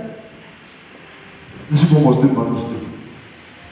Ek wil vir jou bid, my broer, vriend, oom, jongman, as dit jy is vandag, nie wat gaan my pelle sê, dit gaan nie oor wat jou pelle sê nie, dit gaan oor wat God sê. As dit jy is wat vandag hier sit, en nie oor jy honger het, want jy nog nie breakfast eet, jy het 'n honger om hierdie God te beleef wat jou optel, soos 'n seun teen hom vasdruk, dan wil ek nou vir jou bid. As dit jy is, net daar waar jy sit, met jou hoof gebuig, oë gesluit, steek op jou hand. Steek op jou hand, onbeskaamd. Dankie, bless jou, hou jou hand. Bless jou, seën jou oom, seën jou jongman, op my linkerkant, seën jou. Daar's 'n deurbraak hier vandag, seën jou, jy wat 'n gelowige, seun van God is, wat die pad stap saam met die Here, jy bid nou vir hierdie ander ouens, bid in die gees, bid in jou taal, bid net daar waar jy sit. Dat nog 'n paar vinnig sy hand sal lig. Kom, ek gaan vir jou bid volgende, moenie hierdie geleentheid mis nie. Hier, it's where the game changes. Hier is waar God vanoggend vir Satan sê, stap, man. Ek verloor, vinnig, voor ek bid, tel op jou hand. Dankie, seën jou, dankie jongman, na agter, ek sien jou hand, God sien jou hart. Nou wil ek vir jou vra, terwyl jy res bidend bly, as jy jou hand gelig het, jy moet vanoggend die stap vat. Jy, God het klaar jou gekies, jy moet hom nou kies. Jy was daar eens op 'n tyd vol vuur vir God, jy het jou vuur verloor, kom terug, kom ontvang weer jou vuur. Want dis wat God jou vanoggend gaan gee. Daar waar jy sit met jou hand opgelig het, ek wil jou mooi vra, vat hierdie stap as 'n seun van God. Vat hierdie stap as 'n man wat sê, Here, ek kom vanoggend, ek kom hardloop, soos ek kyk hier in die arms in. Vat jou persoonlike besittings, dit wat jy saam met jou gebring het, staan op met jou stoel, kom stap na die altaar toe, kom lê jou lewe voor God neer, daar by jou hand opgelig het, kom, hier is veel aan het gaan, kom ons klap vir die kom ons moedig aan, kom, moet nie nou waar wie gaan jou sien nie, kom ons genoeg plek, kom, julle dan van die speel, as die liefde, als wat nie. Kom, hou aan klap, staan nader, as nog mannen wat kom, die gang is vol, staan nader, skryf so die bietjie nou jy kan die rechterkant, daar is nog mannen wat kom, daar is nog 15 mannen achter wat kom, ja, sit so die, kom ons skryf die rechts, maak vol daar, kom, hou aan klap, kom aan die hemel, is bezig om te juig, want die is alvast een man, in die hemel gejuig, al was er net een God sy seën gegee vanoggend. Dankie Here. Hier is nie 'n plek van, hier is 'n plek van barmhartigheid. Dit is 'n plek van submission. Dit is 'n plek waar jy sê, Here, ek is man genoeg te sê ek het ergens iets verloor. Ek het ergens iets misverstaan, Here, maar vandag, o Here, vandag is ek man genoeg om te sê, Here, hoor my roep. Hy sê in sy woord, elkeen wat roep, ek luister. Jou verlede is nie op God se boek nie. Hy sê, ek het jou by die naam geroep. Ek het jou nie aan jou sonde geroep nie. Ek ken jou nie uit aan jou swak. Ek ken jou uit aan jou naam wat op my hart geskryf is. Ek wil vir jou bid volgende, die waar jy staan. Here, hy is nog op pa. Hy is nog op pa, Here. Een pa wat nog in die stoel sit, waar Satan nog sy ketting so bietjie vas. Want ek bid nou in die naam Jesus, en die ketting nou gebreek sal word.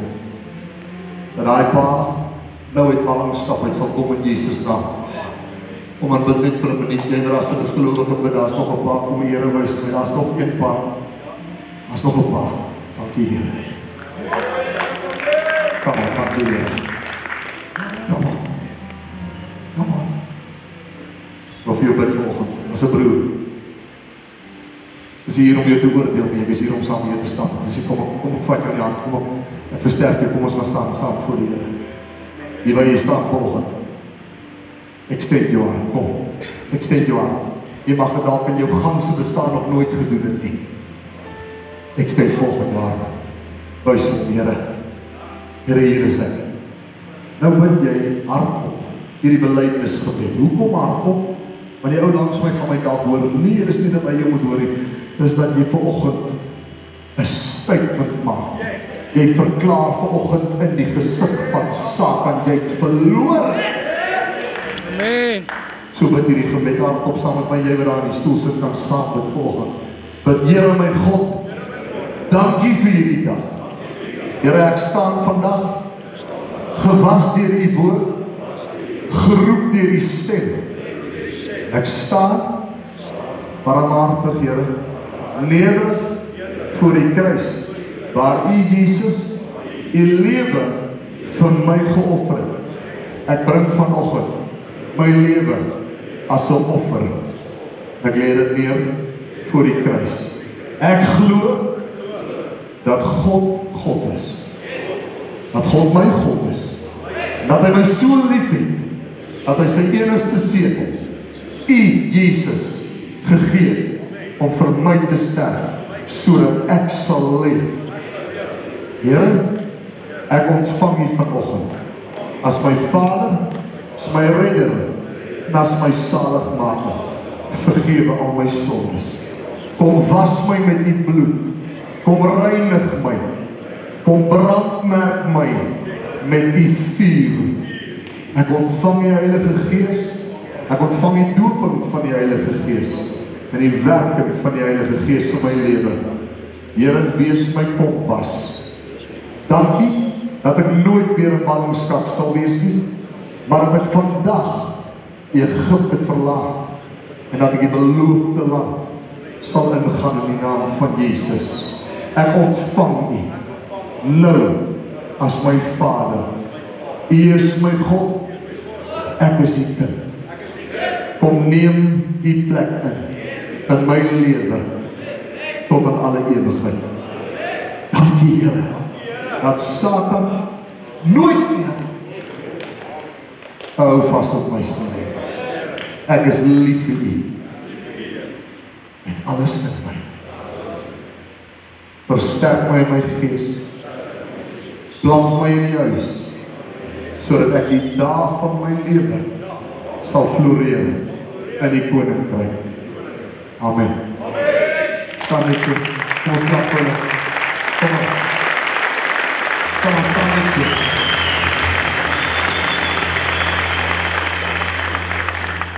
Het begin hier.